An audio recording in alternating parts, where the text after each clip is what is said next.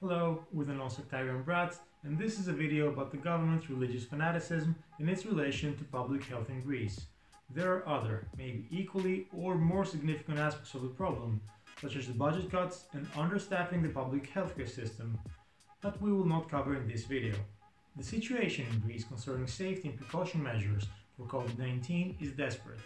The current government is not only deeply religious, but is also a fanatical government that promotes obscurantism. The Prime Minister, Kyriakos Mitsotakis, met with the Archbishop Hieronymus to ask for help by the Orthodox Church concerning the public health issues raised by the first COVID-19 patients in Greece. Following their meeting, the Holy Synod issued a directive sent to every metropolitan church in Greece.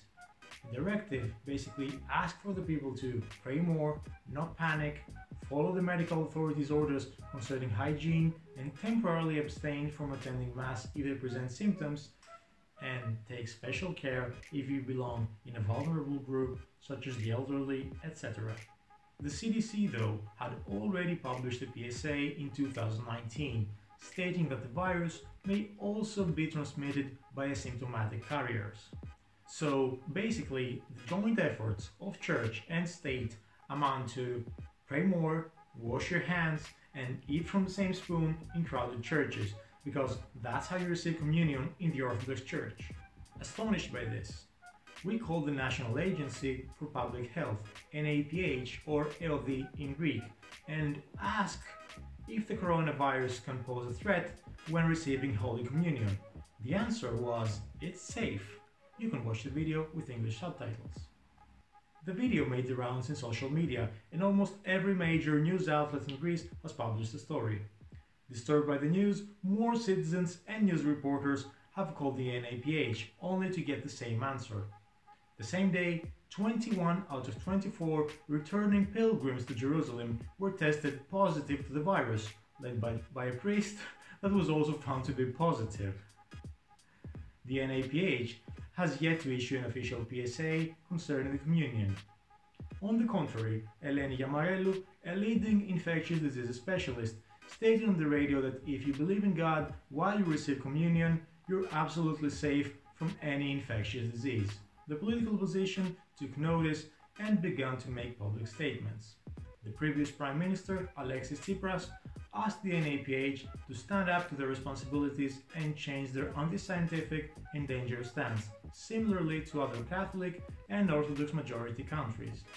Following the XPM, a health minister of the previous government, Pavlos Polakis, accused the NAPH for Christian Talibanism and for showing cowardice against the church, putting the people in danger.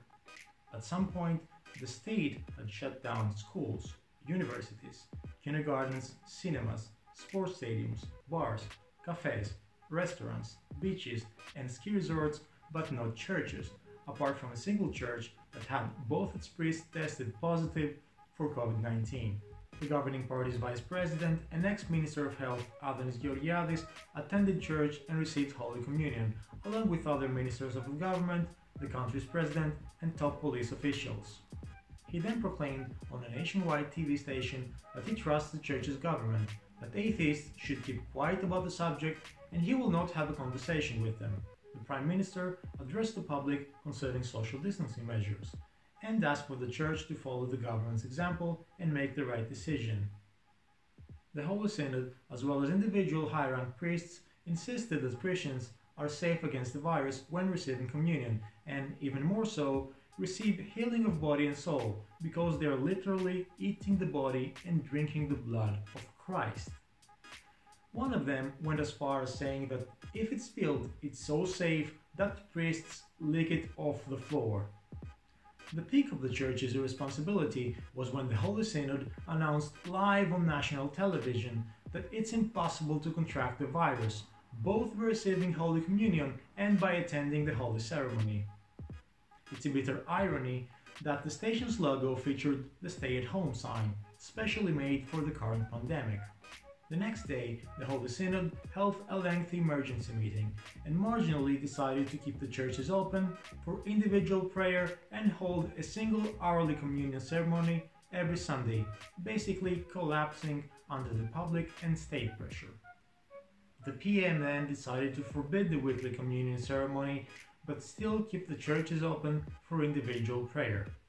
News reporters revealed the conversation held by the two party leaders, PM and ex-PM, earlier in the day. It is unacceptable to shut down everything and make exceptions for the church. They should have been shut down from the beginning. It's been 2 Sundays with the virus spreading rapidly and the church is full of people, especially during the Sunday of Orthodoxy and a number of your MPs calling for the people to receive communion. It was unacceptable. I hope this didn't cause us a great deal of damage. My position from the beginning was that they should be shut down. So why didn't you do it? I want to give time to the church to decide it on their own. This time may prove to be fatal for our fellow people. If they don't decide it tonight, I'll do it. Hieronymus, the Archbishop, had a telephone conversation with Alexis Tsipras right before the Synod's emergency meeting, where Tsipras encouraged Hieronymus to take initiative in keeping the public safe from COVID-19. Hieronymus replied that he's determined to take responsibility for something that the state should have taken long ago. One cannot miss the hint that both the head of state and the head of church had a fairly good understanding of the problem, but each avoided taking responsibility and wanted the other one to take the blame. Hieronymus wanted to avoid for the church to appear non-magical, in fear of losing superstitious followers, and for himself to lose face among the synod. Mitsotakis didn't want to make enemies with the church, lose his ultra-conservative voters, and create internal friction for his right-wing government, all at the expense of their own supporters' lives and the lives of the rest of the Greek people. So, how can a strong believer trust the government if they say that it's up for the church to decide? How can everybody else commit to the importance of emergency safety measures when they have witnessed the government prioritizing the safety of the church's magical soap bubble against the flattening of a pandemic's case and death curves? Despite the Prime Minister's address for the people to stay home, people took crowded walks by the thousands and argued with the police when advised not to. The governing party's vice president and ex-minister of health made a PSA in a supermarket among a crowd of news reporters, ironically concerning the social distancing measures in supermarkets. A citizen made a Twitter comment about the potential danger of this act, only for Adonis Georgiadis to reply, "It's safe, I have been tested," as if the test constitutes a vaccine. In the following days, the ex-minister of health appeared wearing a mask. The church seems to not be greatly affected by all this, as they began blessings of supermarkets and even started a door-to-door delivery service of Holy Communion with their priests. Speaking of spiritual consumerism, believers are still attending church using the same 1 per 10 square meter supermarket safety protocol, but they have been spotted to wear masks and take them off in order to kiss the icons. The NAPH's press representative Sotiris Tsiodras more than 20 days ago had accurately announced that the agency plans to only test the serious cases. NKUH State University's STEM Teachers Association has called out Tsiodras for unscientific practice. An infectious disease specialist and head of the Ministry for Health's COVID-19 operation, Tsiodras is a father of 7 and was also a chanter in the Orthodox Church of Kifissia until recently. Last Sunday, he chanted again in a closed church, with a small crowd gathering outside, being treated with rosemary by the church. The public means of transport feature an advert that reads, "Trust the experts and scientists. If you develop symptoms, contact the NAPH." Mitsotakis often blamed the situation on antisocial behavior on behalf of the public. Last week, he addressed the public again, stating that unless the people intensify their social distancing, the government will have to take drastic lockdown measures after the weekend. The lockdown took effect on Monday, but still, neither the police nor all the citizens take it seriously. The NAPH advises medical staff to work without protection measures in case of material shortage. Patients are urged to stay at home even if they're in a vulnerable group, such as the 20th victim of the virus in Greece.